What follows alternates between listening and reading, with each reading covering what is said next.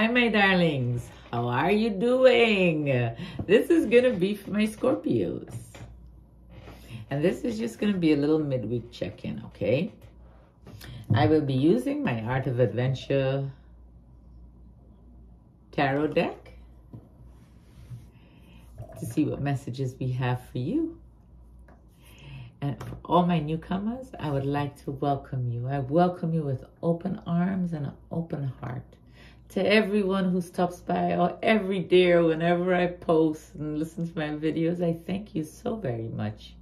I welcome you. I'm grateful. Oh, I'm so thankful. And I genuinely love all you guys. I hope I can impart to you the importance of healing and of loving yourself. To build within you the desire to have happiness, to be happy. And it starts with self. It starts with healing. It starts with loving self. And then we got to forgive others and loving others too. But when I say love others, you know, even the people I'm forgiving, when I say loving and forgiving, it's not necessarily, oh, because I've forgiven them and I love them, I'm going to bring them back in my circle. No, you can love them from far, okay? Just letting you know that. So let's see what messages we have for you, Scorpio.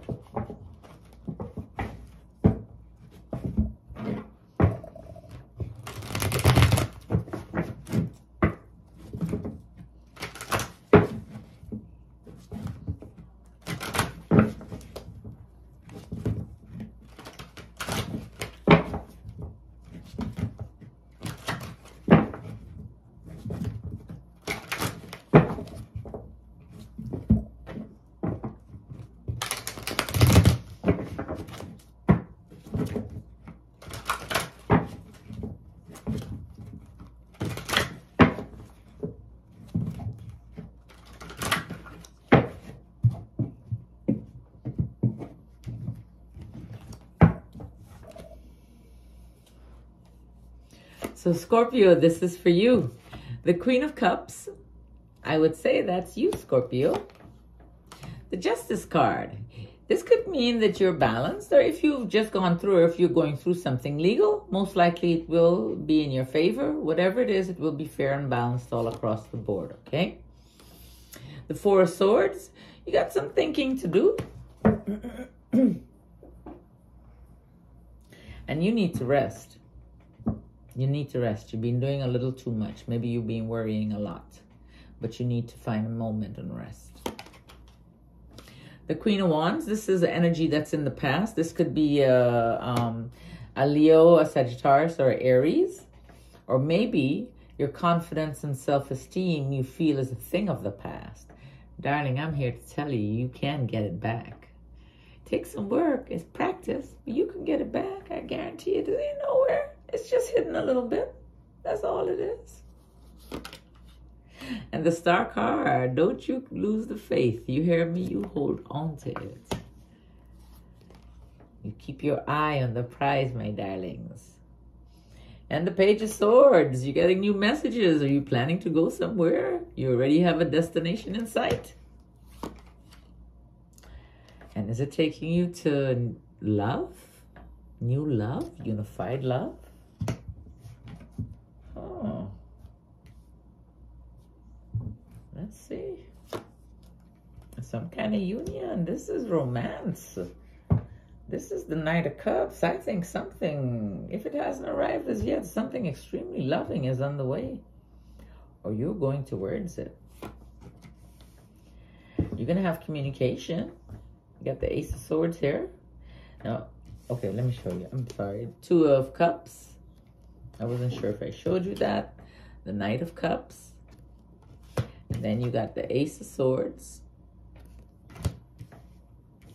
So you're either waiting for communication, or you're about to have some mental clarity, or the communication is incoming. Romantic communication. Oh, but you know how life is sometimes. You might have some inner conflict in regards to this meeting.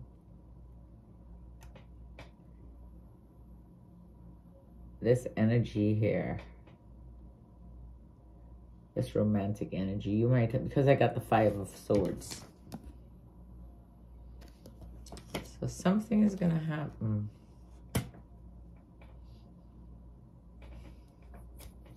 There's the possibility of an argument, but you're going to overcome that. I don't think you're going to partake in it. Not that I don't think. You're not going to partake in it. I got the Wheel of Fortune. Okay? You're not going to partake in it. And then you're going to be back to being happy again. The 10 of Cups. So I love you guys. You take care of yourselves. So you do have some romantic energy coming in. Some kind of union.